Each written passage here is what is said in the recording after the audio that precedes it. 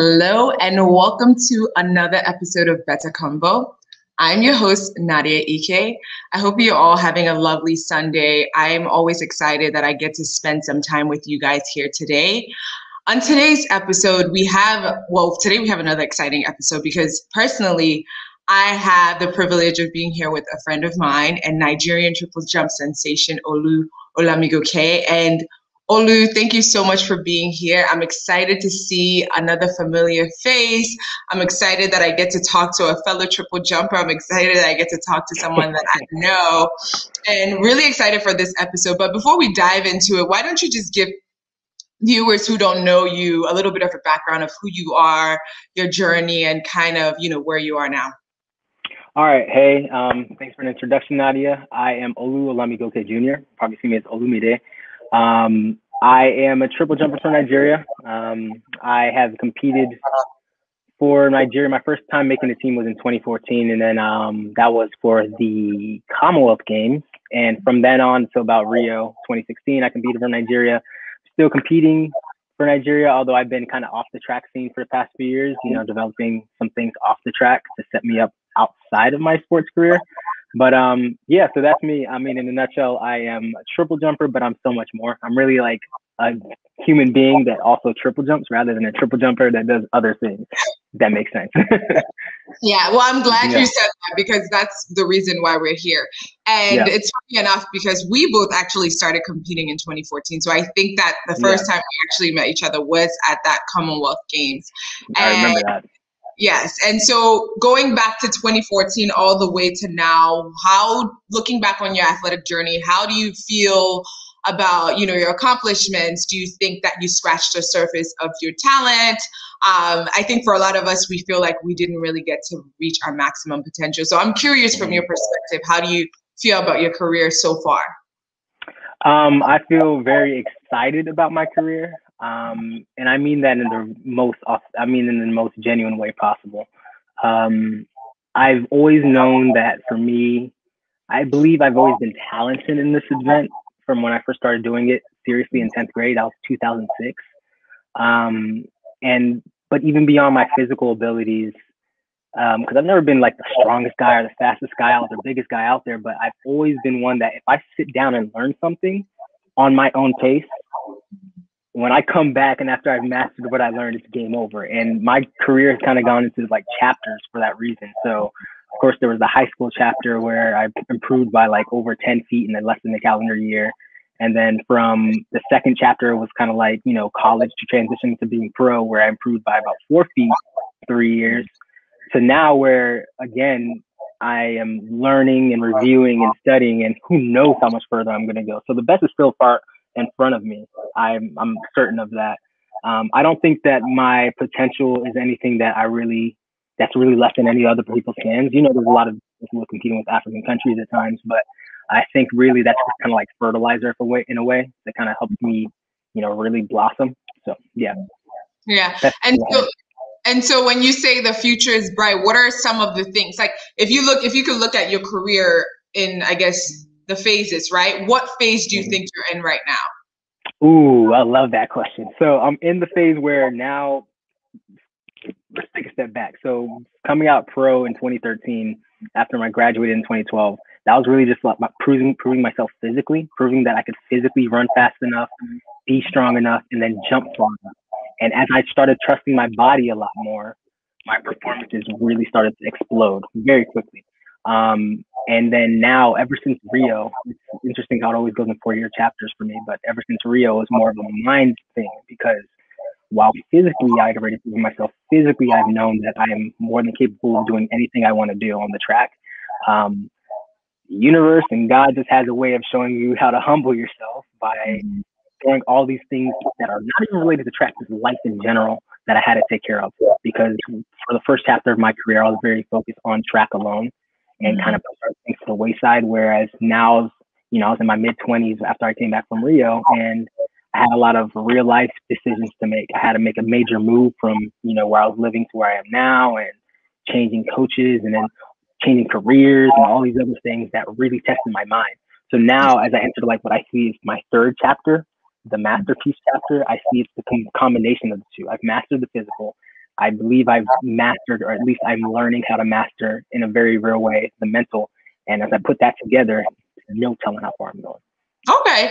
And so what would you say the hardest part of mastering the mental part? I think that for the physical part, we all go through it. It's like changing coach and, getting used to the workouts and trusting your body, right? But the mental piece, your mind plays games with you, right? One day you're on top of the world, the next day you feel like you're at the bottom, and your mind constantly is like one of those things, and it almost feels like you can't control it, right? And so sometimes you take 10 steps forward and find yourself 5 steps behind, right? And so what would you say the most challenging piece of this phase has been or is for you, and how are you combating that?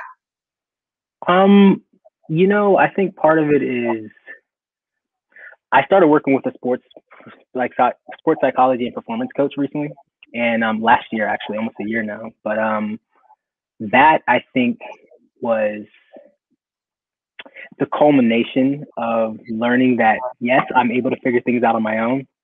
Yes, I love to write. I've been a writer since I was a kid. I'm always writing and scribbling notes on something, and I always write for myself, and I also write for different, to kind of guide other people who follow behind me. So learning that I could write for myself, learning that I could coach myself, learning that through meditation I can uncover my own, bad habits, that was all great. But it wasn't until I humbled myself to realize I can do all this myself. If I really want to be great, should I? And so I think that was really the spark, really starting to work with a coach who a lot of the times, and you realize when you're working with a coach, a lot of times you're coaching, this as a triple jumper, a lot of times you're coaching yourself and your coach is kind of guiding you. So it's the same thing mentally, where I find I'm very much aware of a lot of my habits, and the ones that I keep running into the walls with, which I have trouble getting past, working with an external coach has been very, very beneficial in terms of really pushing past those in a very real way in a much faster time. So I guess to answer the question, I think the number one thing is to humbling myself, knowing I don't have all the answers, and even the answers I do have can be applied better with help of someone else. Yeah. And it's so funny that you say that, because I think that one of the things that we always forget is that mental training piece, right? So when you're physically training, you have a coach, you have a training program, you have all these things in place to get you at your optimal. But then when we talk about mental strength, which is actually the bigger piece than any of this, no one really has a playbook for how they're doing that. And a lot of people kind of put it on the back burner, like, oh, I need to be mentally tough, or I need to be mentally strong, but no one's actually practicing how to do that. And so I'm really glad that you brought that sports psychologist into it, because I think it's such a fundamental piece to, really unlocking the next level of your success. And I think it's a lot of times people forget that piece. And because personally, I actually did see a sports psychologist in college. And a little bit after college. And I found it very, very crucial to my success, not only in the sport, but beyond that, right? Yeah. And so let's just shift gears a little bit, actually, because you were talking about something in terms of coaching yourself. And I really wanted to touch up on that, because I think one of the things that I've mentioned in my previous interviews is the fact that in the US, we lack coaching, right? Especially for triple jump. There are so few coaches that you can work with. And, also when you do work with them, sometimes you're like one in 20 other people they have to focus on. And so you kind of get thrown to the back burner. I've experienced that personally. And so for you, I don't know where you are right now, but do you have a coach at the moment? Oh, yes. To clarify that part, I definitely have a coach. And in fact, I'm very lucky to say that my coach that I work with now, I've known since I was 15. So, and he's kind of seen me up throughout the years. He's been a part of the same coaching network that's helped me get into a lot of success in life outside of track. So when I say coaching myself, it's more so, put it this way. When I first started working with him, I was actually doing internships in California while he was based in Virginia. So it was a remote coaching situation. Then I got back to work with him physically, and that was great. And then I said life changes. I had to make a major move. So I changed coaching setups for that reason, not because of a lack from my former coach, but more so from a change in life. And so I was with another coach temporarily, which was also very helpful to learn some new things. But now I'm back working with my original coach, and again, still remotely at the moment. But so to say, when you're talking about coaching yourself, even if you have a coach that works with you 6 days out of the week, 7 days out of the week, as an athlete, especially as an Olympic athlete in an event where we're not talking about football or basketball where we're trying to score more points than someone else, we're trying to do something we've literally never done anytime we step onto the track. We're trying to jump further than we've ever done, objectively. Like, so at a certain point, there's only so much a coach can do. You have to, as an athlete, take that initiative to find your own flaws. It doesn't matter if you're working 12 hours a day with a coach. On that 13th hour, do you have the gumption to go figure out your own flaws for yourself and find your own systems to break through them and then bring that back to your coach and you work together? So when I say coaching myself, it's more so like, yeah, I'm coaching myself through things, and I also collaborate with my other coaches so that we can, take the insights I find and create systems out of that to find success, which is the number one reason why I even made it to the Olympics and made so much progress in such a short amount of time. Yeah, and it's so, I mean, it's funny that you're saying that because when we had Coach on the show, the year that he actually medaled at the Olympics, he didn't have a coach. He coached himself. Yes. Coach Mokoena.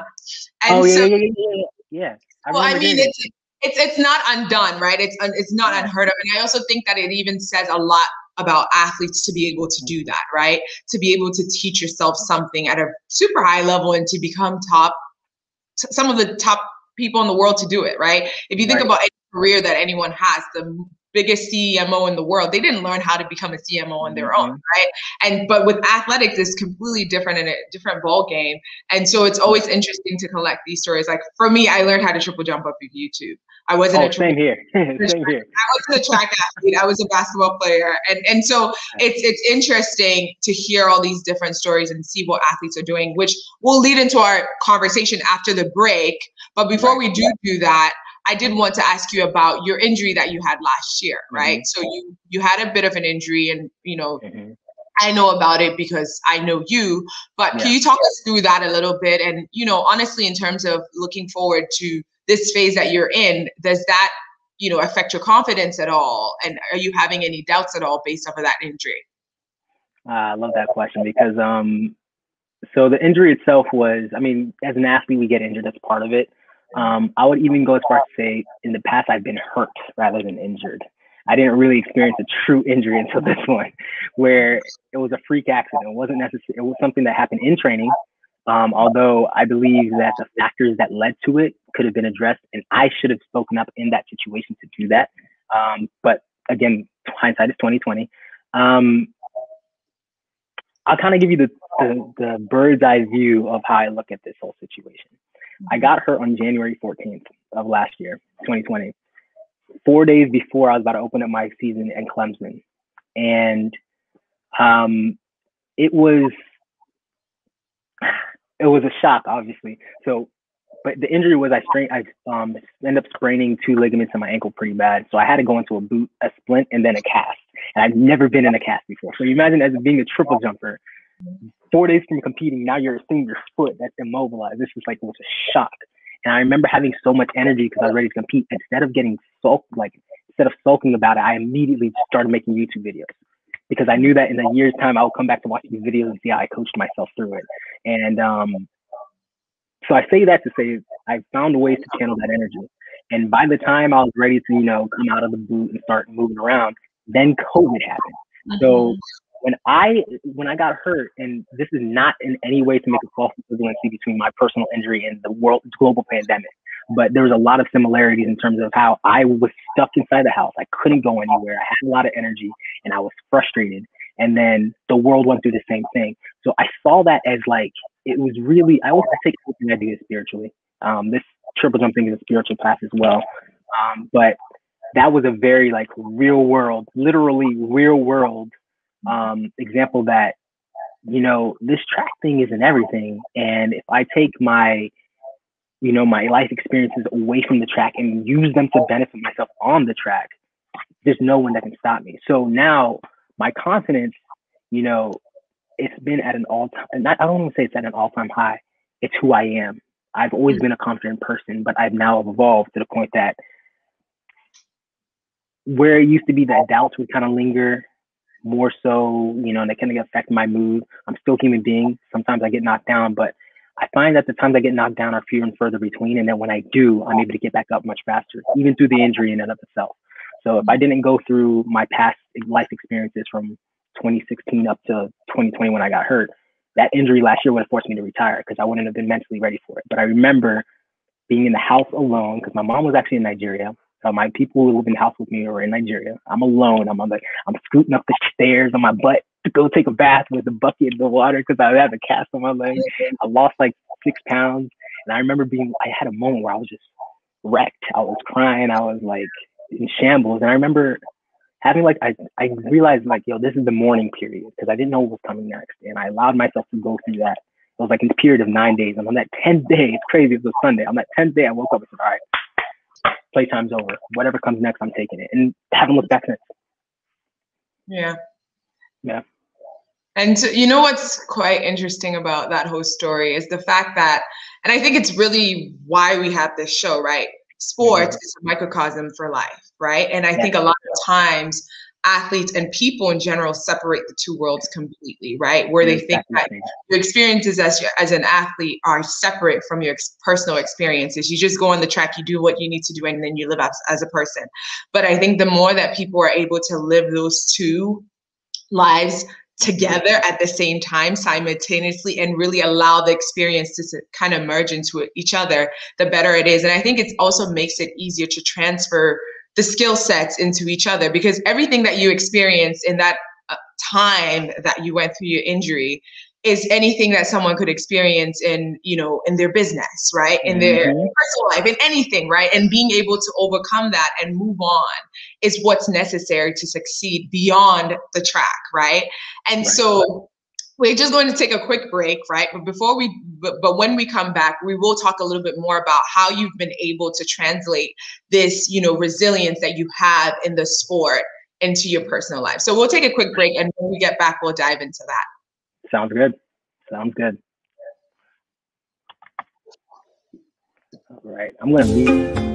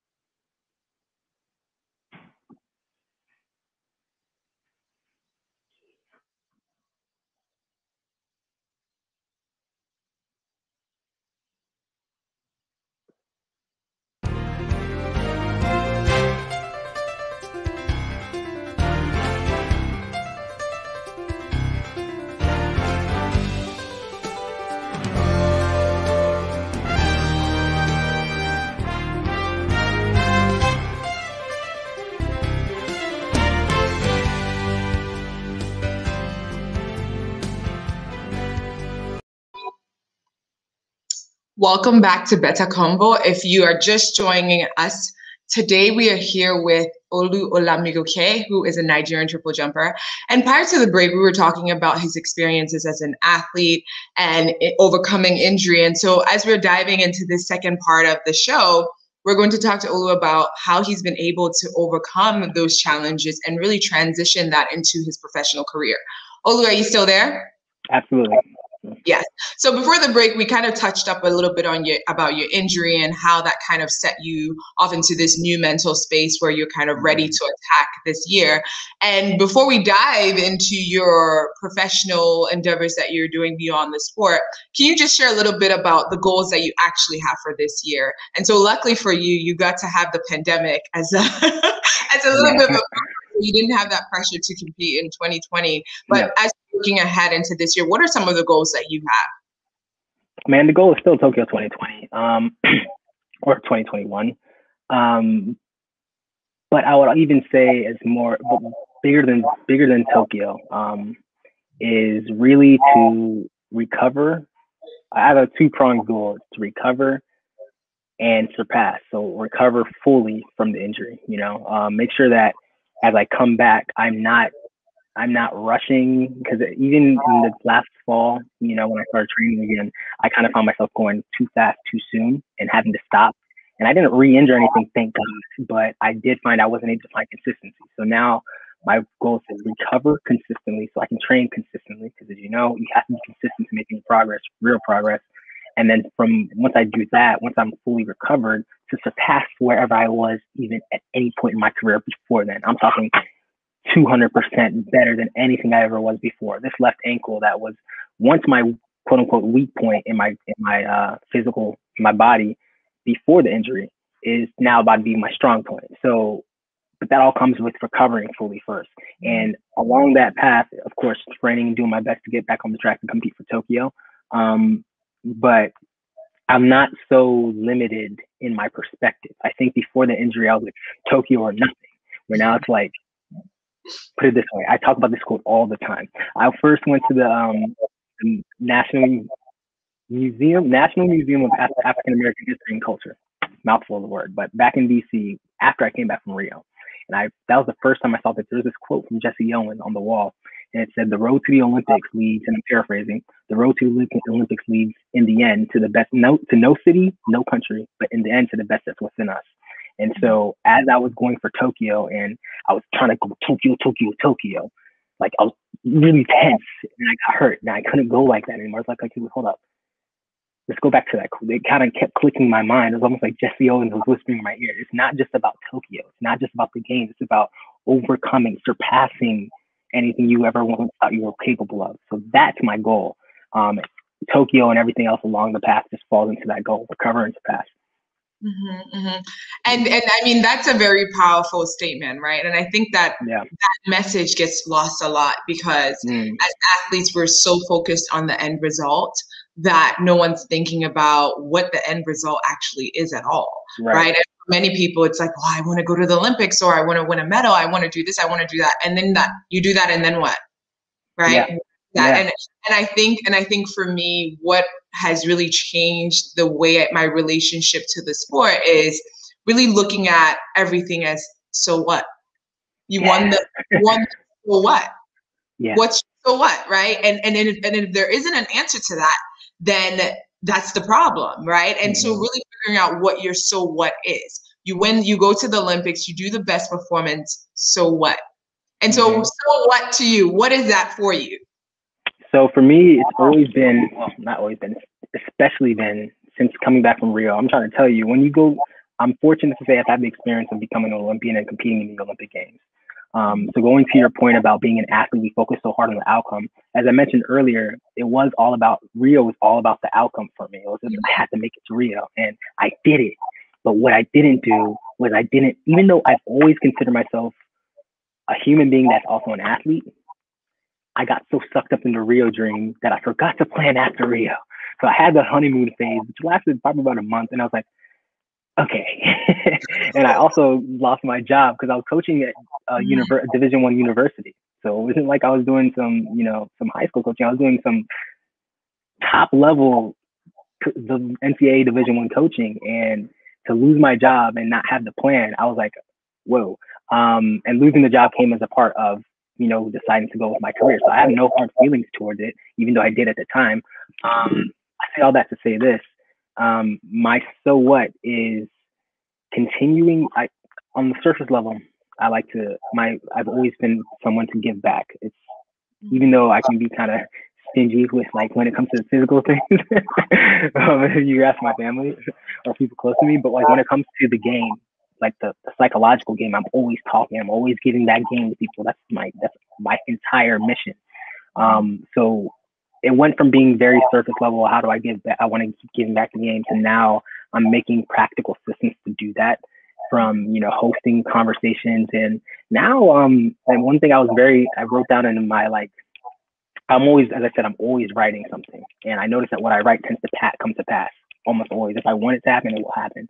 One thing I wrote back in 2016 is I want to mentor athletes. And I find myself now having weekly conversations with athletes. Athletes are hitting me up, social media, and we're having FaceTime calls, we're having phone calls, and I'm doing exactly what I wanted to do. So what is giving back that game of, how I made it to become who I am, not just the Olympian, but the human being that I am, because it's the human being that I am that created the Olympian that I am, if that makes sense. And so continuing to follow that purpose and walk in that purpose in a very real way, that's the so what. Yeah. And I mean, that's very powerful, and that's very important, because I think that one of the pieces of this issue is that, there's this misconception for a lot of young athletes that I go to the Olympics and then I get a lot of money, or I go to the Olympics and all these contracts are going to come to me, and that doesn't happen. That doesn't happen, and no one's sharing that information as well, right? And so it's so crucial that, people like you, people like me, this platform is really creating that space for that conversation to be had, right? Even when you are making money. What is the stats? Like 70% of NFL and NBA players go broke within 5 years of retirement, and they make multi-million-dollar contracts. So even with the money, there has to be more. There has to be more. This is not the end. The end goal is in the sport, right? It's part of the journey, and figuring out which part of that falls into the journey. But anyway, moving on from that. So I know you're working on various things outside of the sport as you're continuing to build your brand. And so do you mind telling us a little bit about what some of those things are, and what some of the challenges that come with doing that while you're also trying to be this amazing, phenomenal athlete? I guess one thing is realizing I don't have to try to be the phenomenal athlete. I just am. So anything that I do beyond that it's kind of just, Michael Jordan just goes up to the gym and he may put up 10 bricks, but if someone sees him make that one shot, they're like, oh, Michael Jordan just did the one shot. That's amazing. So I kind of see I'm walking in that type of air now. So along those lines, I am really pursuing my creative passions. My hobby, I've always been super creative since I was a kid, but I never really dove into my creative pursuits until I was in my late 20s. And I actually just finally bought my own digital camera after I took a physical a photography class in high school. I was on the yearbook class, and I made part of the yearbook team, but I didn't buy my own camera until last year. And when I bought that, it just took off because I'd been developing my photographic eye for over a decade. So when I got the camera, it was just a matter of extension. So I'm really going into that, and that's actually bringing in some income. And I'm not really, I wasn't really planning on making a business out of it, but it's kind of making itself. So I'm just surrendering to that. Personal training, and really more so than personal training, just fitness coaching. I do that as well. It's what I went to school for, or part of what I went to school for. I also have, as I said, as far as the mentoring goes, I'm mentoring, and I have a group called No Donuts Tokyo. It's on social media. It's on Instagram. You can see it. But that's like a private group of like-minded athletes, like athletes who are younger than me, who are generally like, upperclassmen in high school or in college, or even fresh out of college, who are, trying to walk the path of being a great athlete. And I don't know if they realize it. I mean, most of them realize, I'm sure, but they may not say it, that even as they walk, these select people who are in this group, they're walking the path of becoming a better athlete, but they're also walking the path of becoming a better person. And that's why we all connect. So when I talk about giving back the game, I'm constantly sending them emails, having conversations with them, and there's no money being exchanged, but I feel richer than I've ever felt doing this. So yeah, man, that's that. And then there's also, like I said, there's some actual physical things that I'm creating right now that I've talked about for some time, but I think right now I'm kind of in the incubating period that the next time the world hears about it, it'll be ready, and it's going to be, so I'm not leaving you on a cliffhanger, but stay tuned. Yeah. And we're here for you. We're excited for you, and we're here to support you in any way that we can. But we're almost getting to our time now. But before we do, I do have one more question.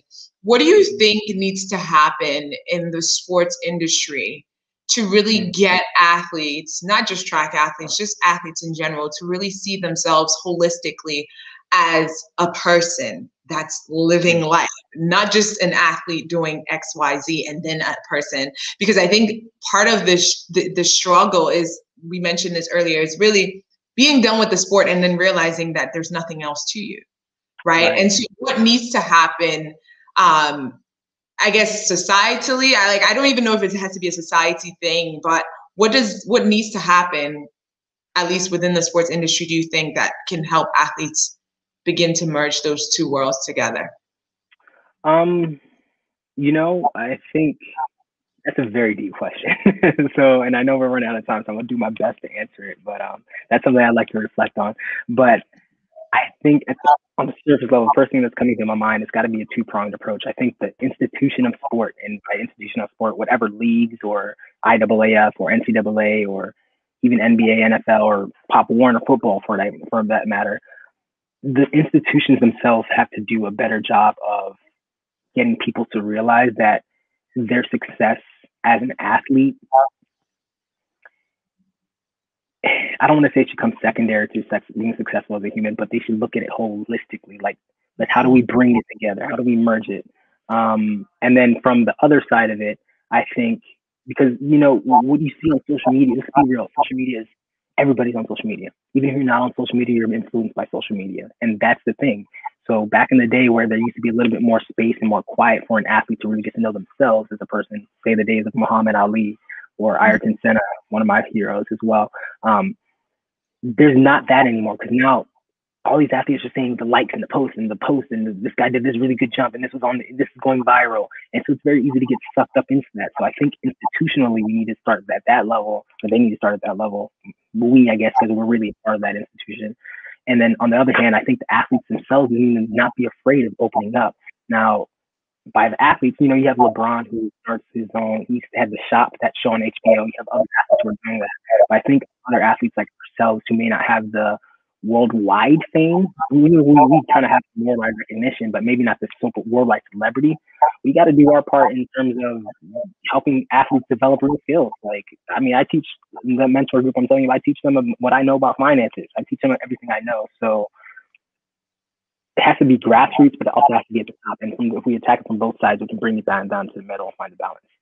Yeah. And I think actually one of the biggest things that you touched upon is social media. I think the problem with social media is that the power of reach, everyone has the power to reach anyone, even if they shouldn't, right? And that's the problem. So you have everyone putting stuff out there and everyone being able to be in multiple places simultaneously that they have no business being. And so you're trying to focus on who you are trying to become. And then you're seeing all these other things and all these other avenues telling you what you should be, or how life should be, or how this should be. And so even trying to form that identity is one issue. And then there's this whole glamour, at least with track and field, about being a track athlete that we all know from the inside is not true. Mm-hmm. So aspiring to be part of this thing that's just all smoke. It's nothing.